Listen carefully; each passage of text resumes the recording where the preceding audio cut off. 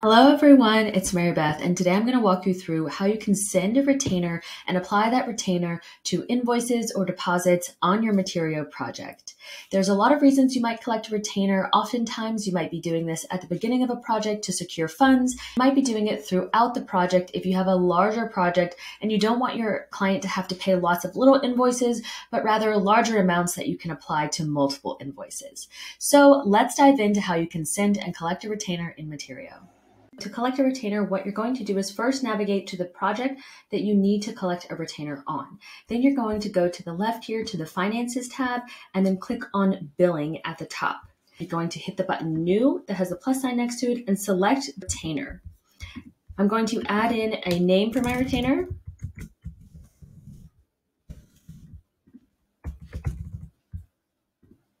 And that's going to create the line item for the retainer. I'm going to name this retainer at the top here so that I can easily find it later if I need to. And also my clients can have access to it and understand really quickly what it is when they look at the list of billing documents in their account.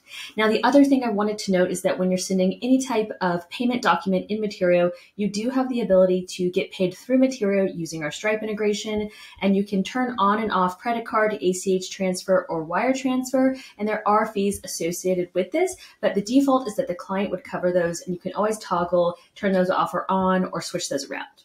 So now I'm going to send this retainer request over to my client by hitting send.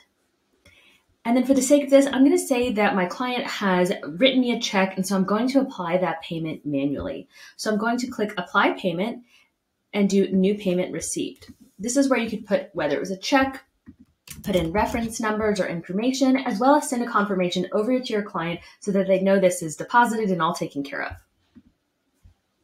So now that this retainer has been paid, you'll notice that over here on the right, I have my project balances, and then you can see I have a retainer available of $25,000. So now this retainer can be used now and in the future on different types of documents like invoices or deposits across your project.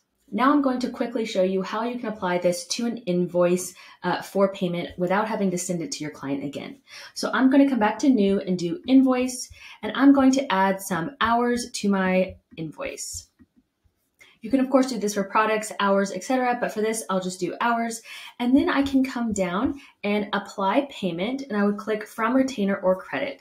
Now you can see that I can apply the $540 from this retainer to this invoice and send it over for the records, but now it'll be marked as paid.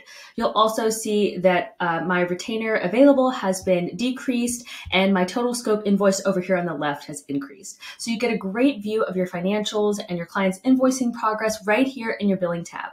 Right, that is how you can send a retainer request and get payment on that. If you have any questions about how to use retainers across your projects or in billing, you can always reach out to us at hello@materio.co or live chat us from the app. Have a great day.